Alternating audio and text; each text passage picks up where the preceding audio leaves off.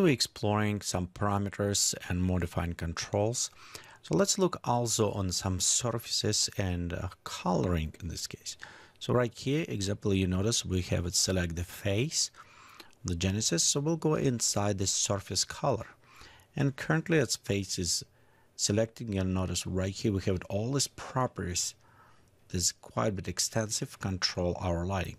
And one is most important is a diffuse color, which is based on a bitmap.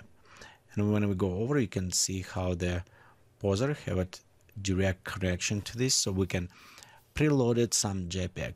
And same like in poser tutorials, you actually can take image of specific person and just apply his map, UV map over the face, so you can create figurine based on real, as well as if you want to create a little bit more realistic look skin.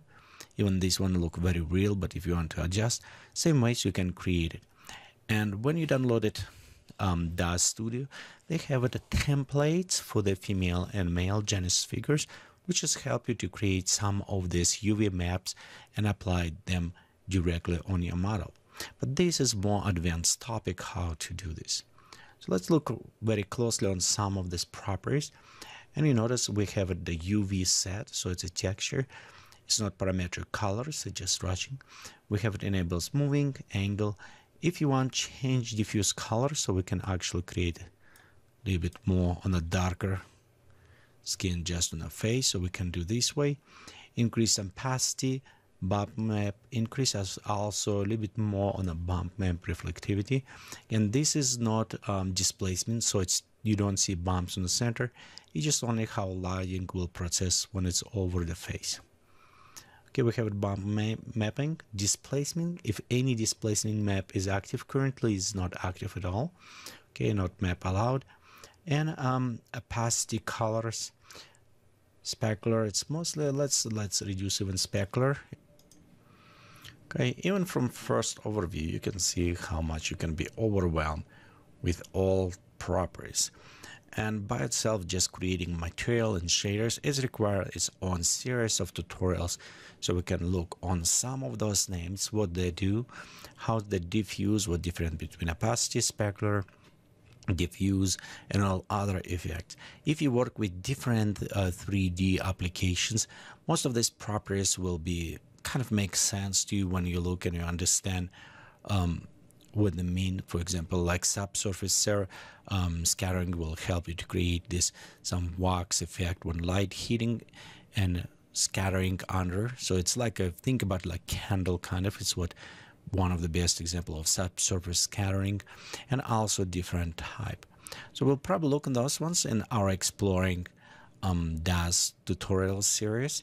But for the beginning, you can go around in this application and try play when you're creating different type of the model. You can always go with the presets and just play around with the coloring and see which one, like opacity. Yeah, let's go right here. For example, we can play with a different type of the coloring and adjustment, so you can create your own alien or other type of the skin and shapes. Okay, let's go like, okay, actually I don't need lock. Oops, so this one. So we can go right here.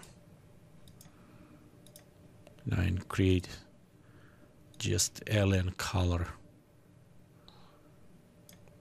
green type of the person. Again, you notice how we modified. So let's go back, zoom out.